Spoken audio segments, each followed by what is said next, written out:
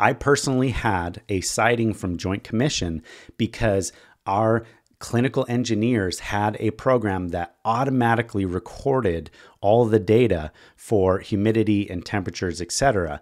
But for some reason, at some point, they turned off the recording.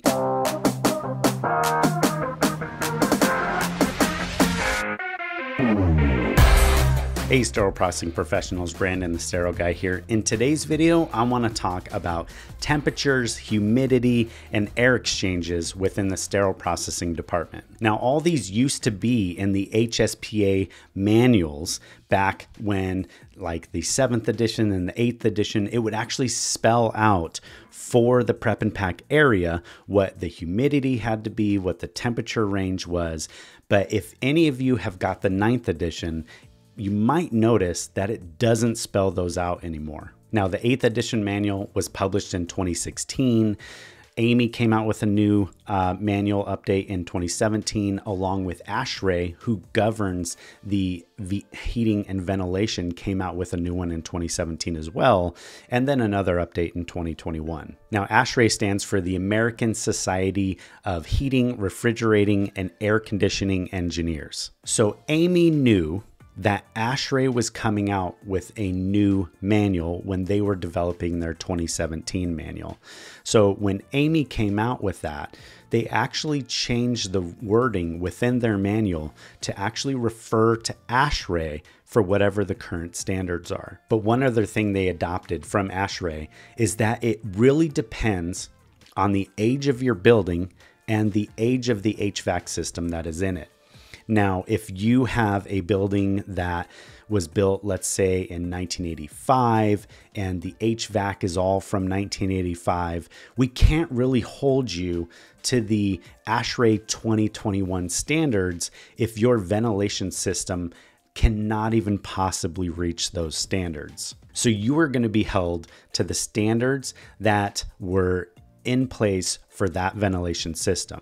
However, there must be plans to upgrade and move to newer systems within works that you can actually show to Joint Commission when they're doing their inspection. It's not enough to say our HVAC's too old, we can't reach the proper requirements. There has to be an active plan to fix that. And that's way above you. That's in capital purchasing with your leadership. But it's good to know, and it's something you should be asking your leadership.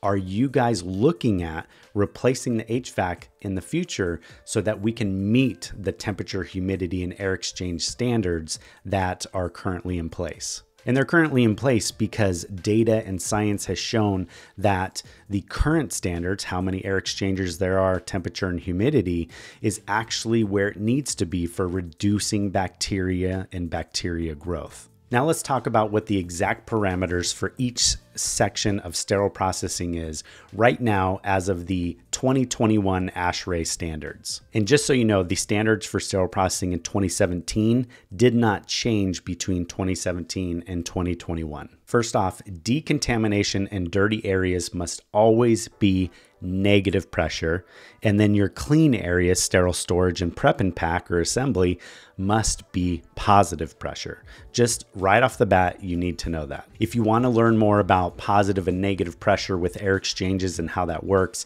I do have a video talking all about that, and I'll link that down below so you can go check it out. It's got really good diagrams to show you how the airflow works between the areas of the department. Okay, so the assembly area has a temperature range of 68 degrees Fahrenheit to 73 degrees Fahrenheit. That's a pretty comfortable range for staff, as well as keeping microbial counts down. The max humidity for assembly or prep and pack, whatever you call it, is 60. And the required air exchanges is a minimum of 4. In the decontamination area, the acceptable range for temperature is anywhere from 60 degrees Fahrenheit, 60, up to 73 degrees Fahrenheit.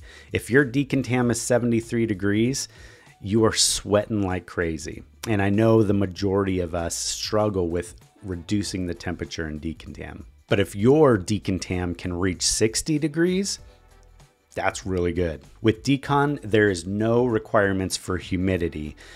which is a good thing because it used to be really difficult to manage the humidity in decon when you have these cart washers, these instrument washers opening and just putting tons of steam back into the department. It can be a pretty moist feeling area. They might not like that I said moist. And for decon, the last thing is there's a minimum of 6 air exchanges per hour. In the last section, we're going to talk about the sterile storage, the clean room. The temperature in this area, you would think it would match assembly or prep and pack, but interestingly enough, there is no minimum temperature in this area. There's just a maximum temperature of 75 degrees. I'm not totally sure why there's no minimum, and I'm not sure why the temperature range is higher than assembly and prep and pack, but that's just the way it is. The max humidity for the sterile storage is 60, just like your prep and pack. And the minimum air exchanges in the sterile storage is 4 per hour. And last thing I want to note in this area of temperature, humidity, air exchanges is that all this is probably handled by your clinical engineering or maintenance, whatever you call that department. But here's the deal. At the end of the day, you're responsible to know if your temperature, humidity, and air exchanges are all within compliance. I personally had a citing from Joint Commission because our clinical engineers had a program that automatically recorded all the data for humidity and temperatures, etc. But for some reason, at some point, they turned off the recording and made it so you could only see it when you looked at it.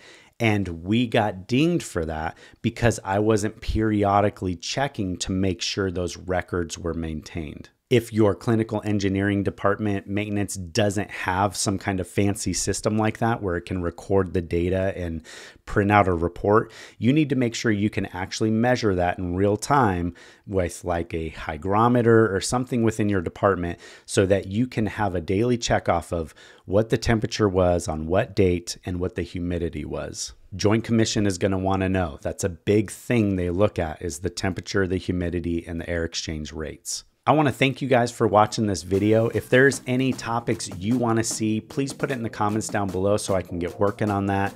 I love you guys, and don't forget to like and subscribe, and I'll catch you in the next video.